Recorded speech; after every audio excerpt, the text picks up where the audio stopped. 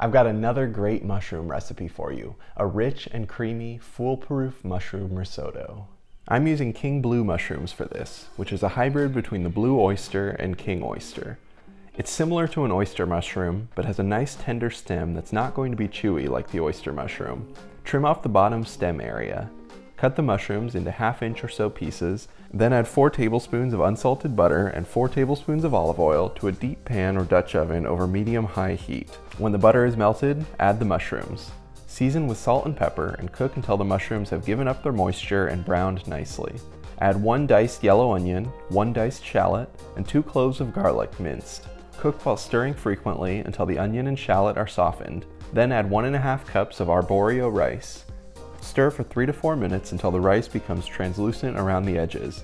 You don't want to brown it. Stir in 2 teaspoons of soy sauce, then 3/4 of a cup of a dry white wine. Continue to stir until the wine is almost all evaporated and the alcohol smell has cooked off. Then add 3 cups of chicken stock along with a large pinch of salt, unless your stock is pretty salty. Stir the rice and make sure all the grains are under the liquid, then cover and reduce heat to low. After 10 minutes, give it a stir, then cover again and let it cook for another 5 minutes or until the liquid is mostly absorbed and the rice is tender with a bit of a bite, basically al dente. Add another cup of chicken stock, increase heat to high, and cook while stirring constantly until the rice becomes thick and creamy. Add more stock or water if the risotto becomes too thick and dry. This method isn't traditional, but it allows you to enjoy luxurious risotto without spending the whole evening stirring it. Remove from the heat and add 1 ounce of freshly grated Parmigiano Reggiano. Stir rapidly to incorporate the cheese, then fold in a 1/4 cup of heavy cream. Season with salt if needed, then stir in 2 tablespoons of freshly minced parsley. Paying attention to the meals that Jesus eats in the Gospels can shed light not only on how we should approach eating, but also the Christian life more broadly. In Luke 14, Jesus attends a meal at the home of a leader of the Pharisees on the Sabbath.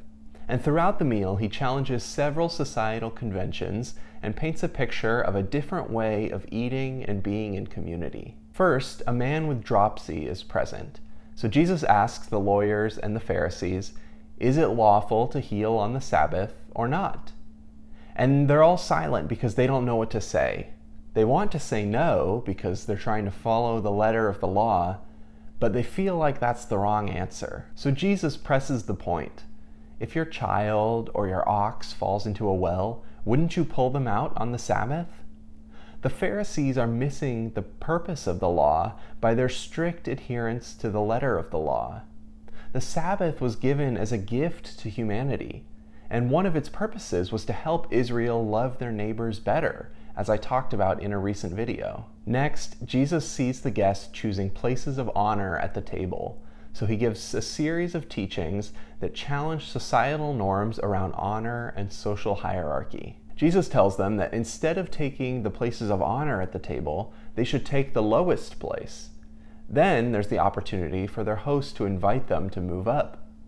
This teaching is summarized by the phrase, "Those who exalt themselves will be humbled, but those who humble themselves will be exalted." This idea is extremely countercultural in a society where social settings are heavily shaped by honor. Choosing the humble place means relinquishing your social status and honor. After that, he tells the one who invited him, when you have a banquet, don't invite your friends or your rich neighbors who can pay you back, but invite the poor and the crippled who can't pay you back.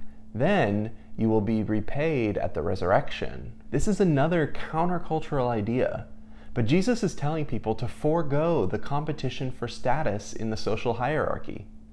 Instead, use your resources to throw a banquet for those who don't boost your social standing. Finally, Jesus tells the parable of the great banquet. As all the invited guests are summoned to the banquet, one by one they give excuses to explain why they can't come. And so the master of the house throwing the banquet gets angry, and he tells his servant to instead fill the house with the poor, the crippled, the blind, and the lame, and to let them feast at the banquet. Again, those without resources are invited to a feast that they could never throw for themselves and could never pay back. In each of these interactions, Jesus is teaching his fellow dinner guests about the hospitality of the kingdom of God. He's teaching them about how to be a good guest and a good host at a banquet, but it's also about much more than that. Meals are a window into relationships. And Jesus is challenging them to exit the competition for honor and instead choose the way of humility. Norman Wurzba has coined the phrase Eucharistic table manners to describe the way that the Lord's Supper shapes the way that we eat during the rest of the week, and in turn, the way that we live the rest of our lives.